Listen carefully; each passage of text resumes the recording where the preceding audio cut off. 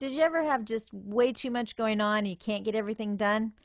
Yeah, I know that feeling. Well, good news. In Outlook 2013, you can assign tasks to other people. Let me show you how. Here I am in my task, and this is the task that I want to assign to someone else.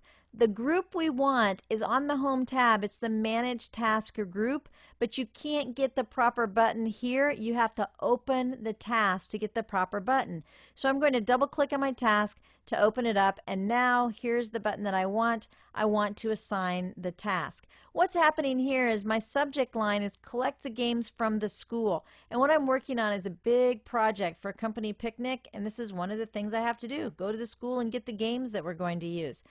I can't get it done. So let me click Assign Task, and I'm going to ask someone else to do this task for me. Here's what happens. It automatically turns it into an email. It identifies who this email is from. Now I have multiple accounts, and since I have multiple accounts, I could drop this down and change which account it's coming from. I'm going to go ahead and leave it from Demo Tutorial, but I could change that if I wanted to. And then I simply want to determine who I'm assigning this task to, and you send it in the form of an email.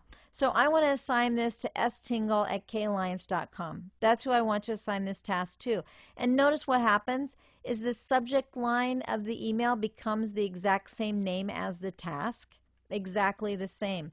And then we have a start date and a due date, and I simply want to give it a due date of July 3rd. Whoops, I think I clicked June. Nope, I got it. July 3rd. That's going to be my due date, and it tells me up here at the top that it's due in 5 days. Aha. Tingle@kalliance.com must get it done in the next 5 days. I don't have any status here. I haven't started it. No priority. It's not complete. So I'm not working with any of this part of it because this task has not yet been begun. These two check marks come from the options. By default, they are turned on, but you can turn them off if you don't want them. Keep an updated copy of this task in my task list. Yes, I want that checked. Send me a status report when this task is complete. Yes, I want that checked. So I'm going to leave those. But look, you can turn them off if you don't want those things. However, I do, so I'm going to leave them on.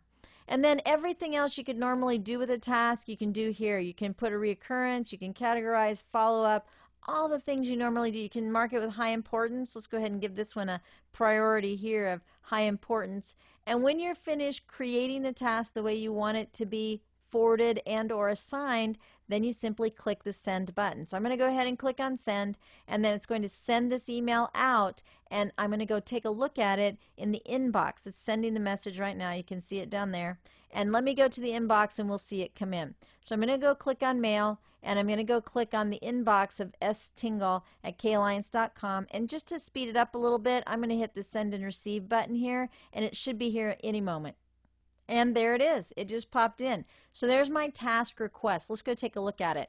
I'm going to go ahead and click on the task request, and now you can see the person that I sent this to has received it in his or her inbox, and now they can deal with this task because it's now assigned to someone else.